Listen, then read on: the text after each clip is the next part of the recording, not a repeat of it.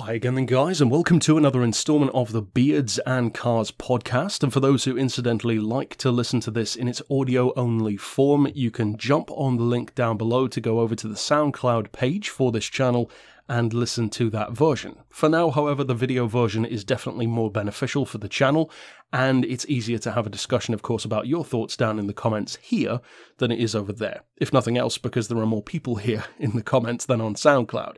Now, this topic is one of our more conceptual ones. It's less about top 10 best or top 10 worst or what I don't like about this week or what I do like about that, which of course is what a lot of these episodes are. This one is more a topic which is very much open-ended. There are a number of variables, some of which I'll go into, and doubtless you'll bring up your ideas down below as well. And of course that topic is what makes a racing game, or arguably in the wider sense a driving game, successful. There are many variables, for sure, and as I said, I'm sure you do have your own thoughts there. Maybe some of you come from a background that's even involved in gaming, perhaps, so you will have a unique perspective there. From my perspective, as a consumer and a content creator, but not a game creator, my thoughts on this fall down two very specific routes. Two things that I would say make a racing game successful, or at least give it a very, very good chance of being successful. And I'm actually going to expand those two things into a third one as well, because the third one is very easy to underestimate, but is hugely important. Now, the two in particular are these. Number one is to create a game, a racing game, that nobody else has done. In turn, you are catering to a market which does not have a dominant force. That will give you a strong chance of being a good racing game. That is what Gran Turismo did.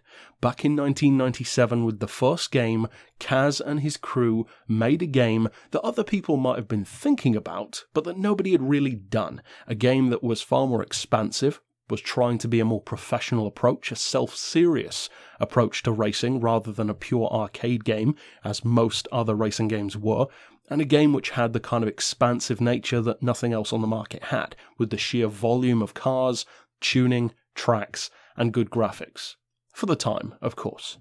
That is one way to success, because if you can monopolize a market, it's a good chance that you will do well out of it, at least if it's something that people want. And that, of course, is simple supply and demand. That method, I would argue, is by far the best. Because if you can enter a market that has high demand, but doesn't have many, if any, competitors, well, anyone who comes from a business background will agree with me in saying that that really is a sweet spot to be in. It's the perfect spot to be in fact, because it's a recipe for success. You'd really have to try hard to mess that up. The second way, which is a very viable one, but a much more challenging one, is to take on a market that already has competitors, maybe even a dominant force, and try to do what they're doing better than them. That is the second way. But as it suggests and implies, that is a very challenging route to go down. And we can actually see some examples of games that have tried to do that and failed. There are some who you could have argued have success, or you could still argue have success.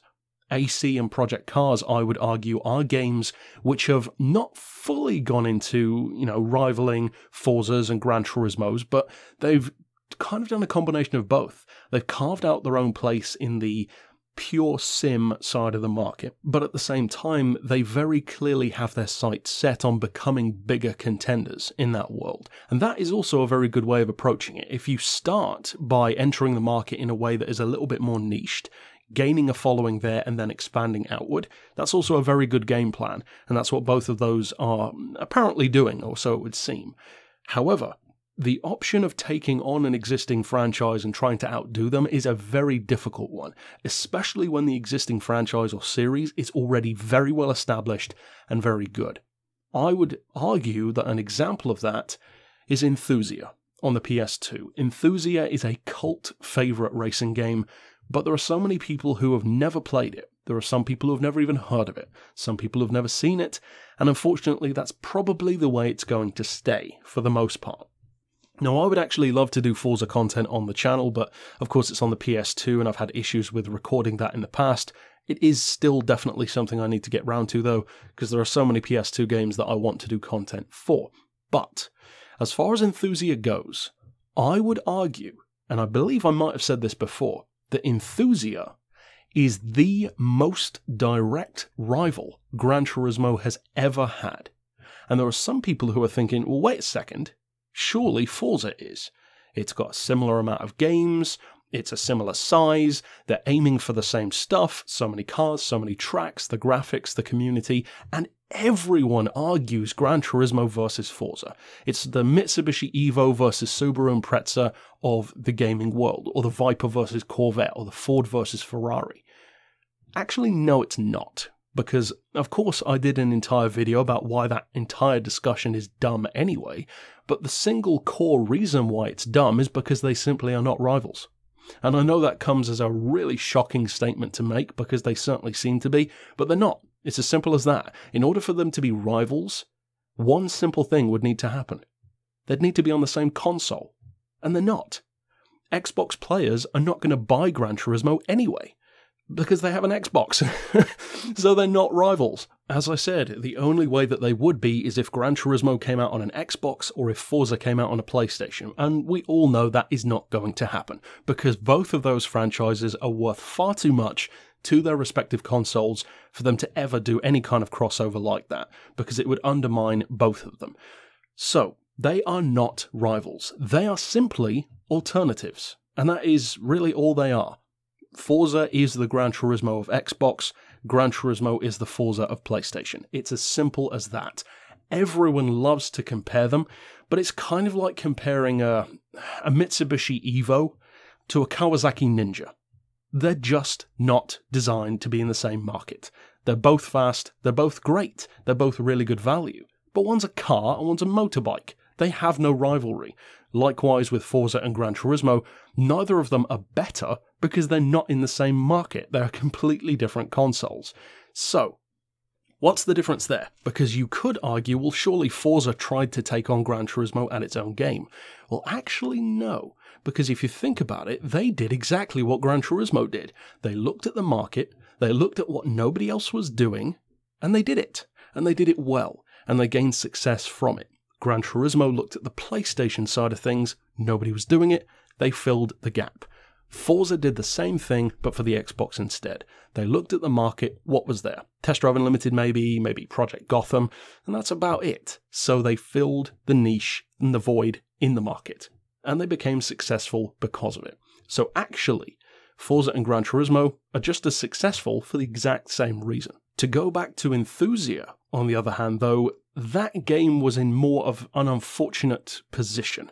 Unfortunately, because it didn't come out on an Xbox. It didn't come out on a GameCube or something like that. It came out very specifically on a PS2, and also, even more unfortunately for Enthusia, it came out at the same time roughly as Gran Turismo 4. That is a juggernaut to go up against. I would still argue Gran Turismo 4 is the strongest all-round game in the series, and there are a variety of thoughts back and forth on that. One of the reasons why I argue that is because if you consider its size for the time it came out, on the console that it came out on, and the amount of content that's in the game, it's massive. It's incredible for its time. Enthusia is a great game. There are a number of cars which Gran Turismo has still never had. Even Dower is in that game, or Door, the Dorna EB110 Bugatti. There are a number of cars which are not in Gran Turismo that are in Enthusia, the Smart Car, the Saab models, various others too. But the problem is, it was so similar to Gran Turismo. It was a game that took the graphics and the physics side of things very seriously. It was all about the circuit racing, all about having a ton of cars, a ton of tracks, very professional racing. I mean, that was even the tagline of the game. And the problem is, it took on Gran Turismo. It was on the same console, catering to the exact same audience. And that is a problem that something like Test Drive Unlimited or Need for Speed or Midnight Club, they never come up against that problem, because they're nothing like Gran Turismo. So the people who want that side of things, the more arcade, street racing stuff, they're not buying Gran Turismo anyway. So there is no rivalry there.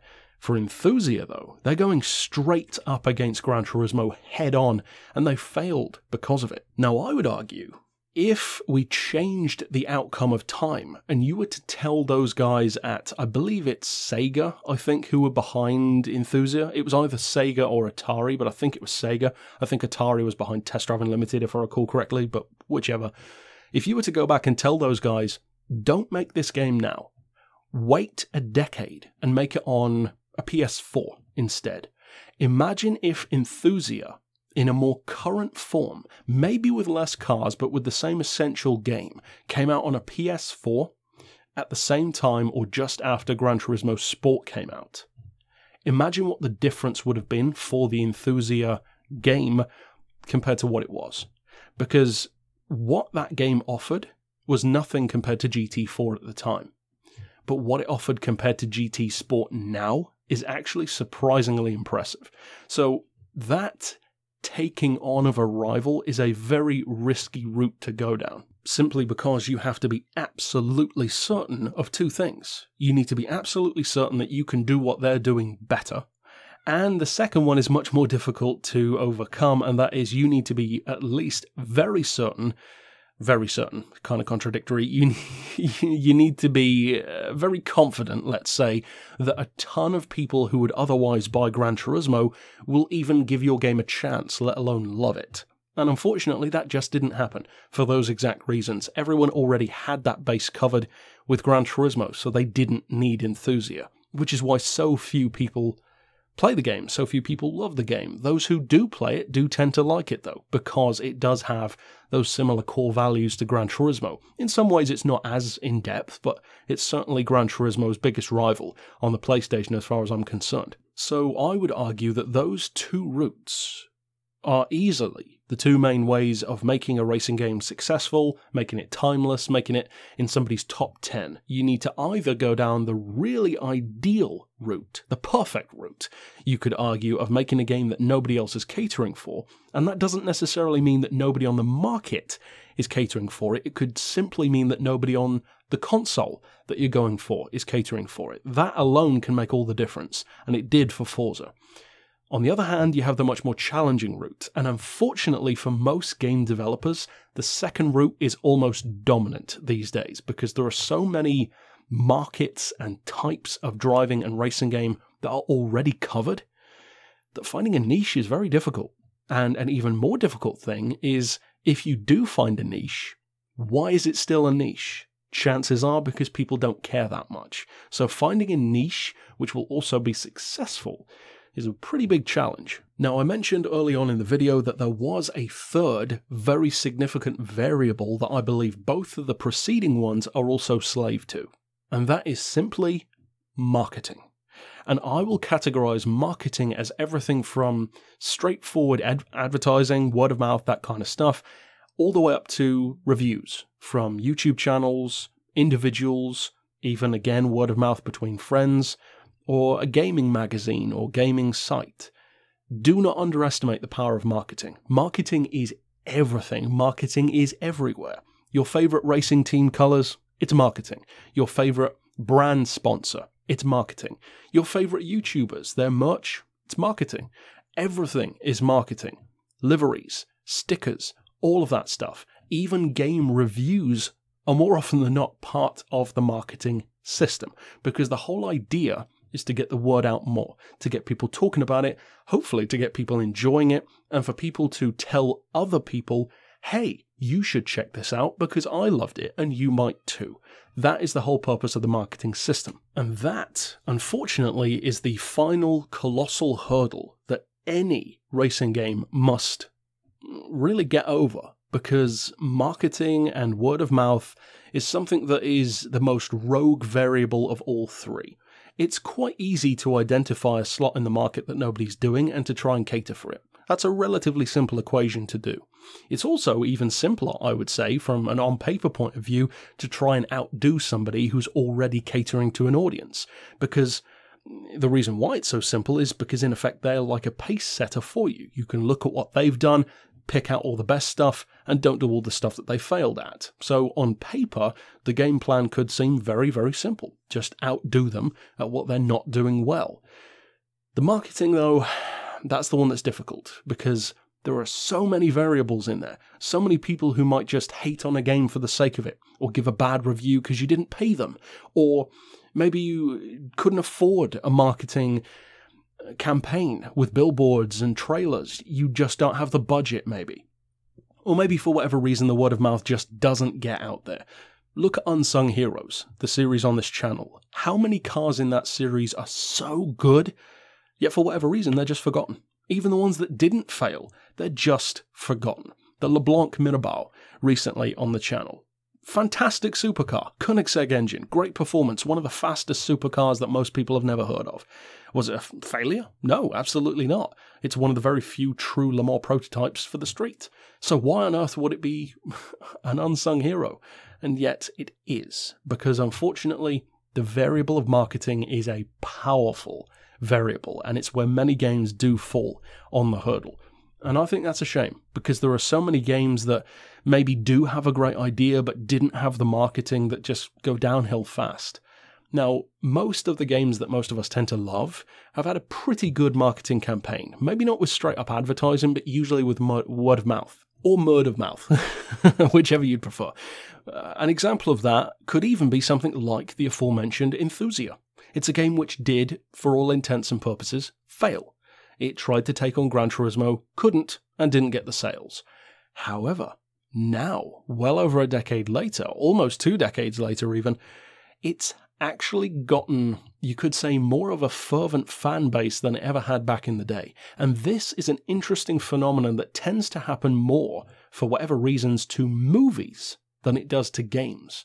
I'm sure you can think, if you're a movie fan, of certain movies that came out back in the day that did not get the success that they deserved. Maybe they didn't have the marketing. More often than not, they're lower budget productions, maybe independent filmmakers, and yet they have these cult status fans who love them.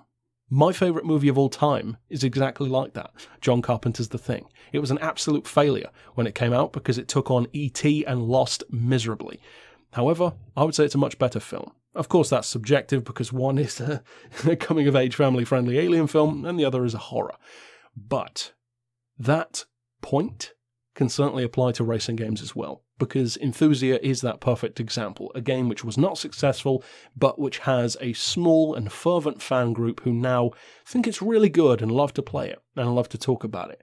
An unsung hero, if you will, of the gaming world. So overall, that's it for my thoughts on what makes a racing game successful, or at least the recipe of what can make a racing game successful. And as I said, there are a number of other variables, but those are definitely the big 3 that I would say are the biggest factors. Taking on a point of the market that nobody else is doing, taking on an existing part of the market and believing you can do it better, and the third variable of marketing and word of mouth. Those I would say are the 3 best things.